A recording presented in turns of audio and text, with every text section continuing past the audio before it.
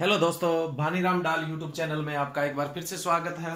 अपना एक हॉर्टिकल्चर में टॉपिक चल रहा था। वैसे मैंने कल एक वीडियो अपलोड कर दिया था, फिजियोलॉजिकल डिसऑर्डर इन क्रॉप्स, मतलब जो फसलें हैं उनके जो विकार है। लेकिन अपने उससे पहले एक वीडियो अपलोड किया था एफलन में। देखो, एफलन के मैंने दो कारण बताए थे। एफलन होता क्या है? फलन का औसत से बहुत कम होना या बिल्कुल भी ना होना क्या कहलाता है? एफलन कहलाता है, अनफ्रूटफुलनेस कहलाता है। तो एफलन के मैंने आपको दो कारण बताए थे। एक तो इंटरनल फैक्टर, आंतरिक कारण था, और दूसरा एक्सटर्नल फैक्टर था, यानी बाह्य कारण था।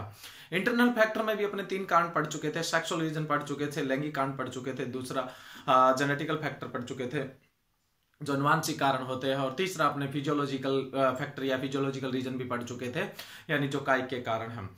बाह्य जो कारण है एफलन के, वो अपने नहीं पढ़े थे।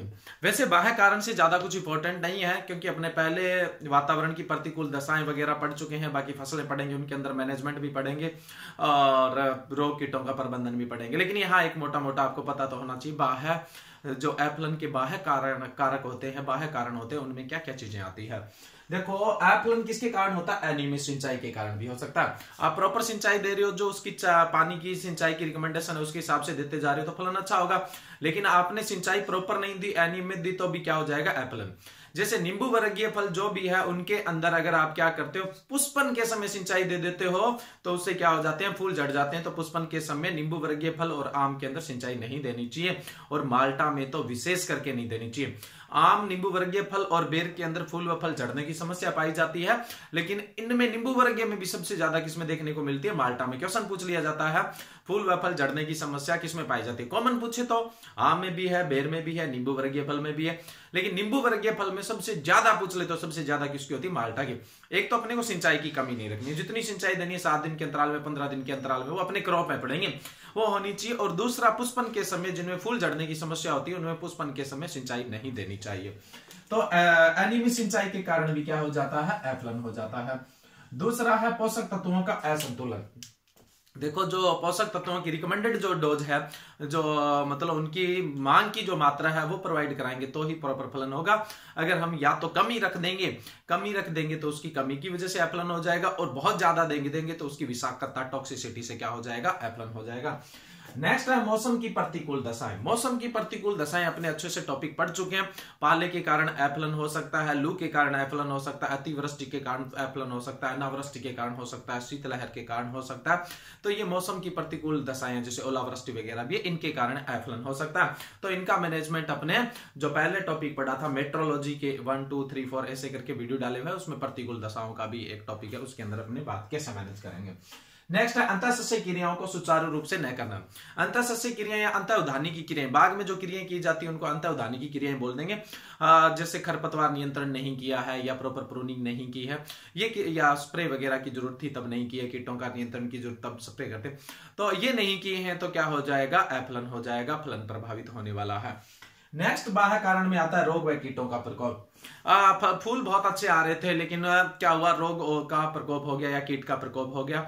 अगर हम उसको नियंत्रित नहीं करेंगे तो क्या हो जाएगा? फलन हमारा बहुत कम हो जाएगा। तो कोशिश करेंगे कि हम कीटों की जो पॉपुल होती है वो इकोनॉमिक थ्रेशोल्ड लेवल से नीचे नीचे रखेंगे। इकोनॉमिक थ्रेशोल्ड लेवल कौन सा होता है? जिसमें क्या होता है कि 100 रुपए खर्चने पर 100 रुपए से कम लाभ होता है, वो इकोनॉमिक थ्रेशोल्ड से नीचे नीचे की बात होती है। तब तो हमें नियंत्रण करने की जरूरत ही नहीं है। 100 रुपए खर्चने पर 100 से ज्यादा का फायदा हो रहा हो, तब अपने उसको क्या बोलते हैं? इंजरी लेवल स्टार्ट हो जाता है। तो जहां से इंजरी लेवल स्टार्ट होता है वो इकोनॉमिक थ्रेशोल्ड लेवल होता है। तो कीट व रोगों का अपने नियंत्रण रखेंगे, ताकि क्या हो? फलन अच्छे से अच्छा हो। नेक्स्ट है परागण में सहायक कीटों की कमी। जैसे अधिकांश जो फसलें, जैसे सेब, नाशपाती है, आड़ू है, अखरोट है, खुमानी है, बेर है, इन फल, बील पत्तर वगैरह, इनके अंदर मुख्यतः मधुमक्खी द्वारा क्या होता है? परागण होता है। देखो, ज्यादातर जो परागण होता है ज्यादातर फसलों में, वो मधुमक्खी से ही होता है। सबसे बेस्ट पॉलिनाइजर जो होता है वो हनी बी होता है। उसके अलावा जैसे आम है, आम में घरेलू मक्खी से भी होता है। अंजीर है, अंजीर के अंदर वास्प से भी होता है, वास्प बोले तो भर से भी होता है। अगर बाग में इनकी कमी है तो क्या हो जाएगा? एफलन हो जाएगा, क्योंकि परागण एक स्थान से दूसरे स्थान पर नहीं पहुंच पाएंगे। तो यहाँ पे कुछ ज्यादा विशेष नहीं था एफलन के अंदर।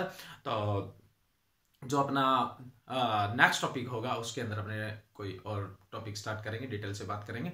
प्लांट न्यूट्रिएंट्स का टॉपिक काफ़ी इंपॉर्टेंट है एग्जाम के लिए अपने, वो स्टार्ट करेंगे। या क्रॉपिंग पैटर्न, क्रॉपिंग सिस्टम काफ़ी टफ टॉपिक होता है, लोगों को समझ में भी नहीं आता है।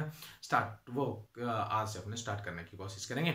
ये एफलन के साथ आप देख लेना, क्योंकि ये भी जरूरी है, लेकिन यहाँ से क्वेश्चन पुट अप होने के चांसेस क्या है, कम है। जैसे मैंने आपको फूल वेपल जड़ने के एक आधे क्वेश्चन बता दिए हैं, उसके अलावा जैसे कुछ परागण के एग्जाम्पल बता दिए हैं। तो हर एक जो लेक्चर होता है 2 मिनट का, 4 मिनट का, किसी का भी हो, कुछ ना कुछ हमें उसे सीखने को मिलता है। Thank you.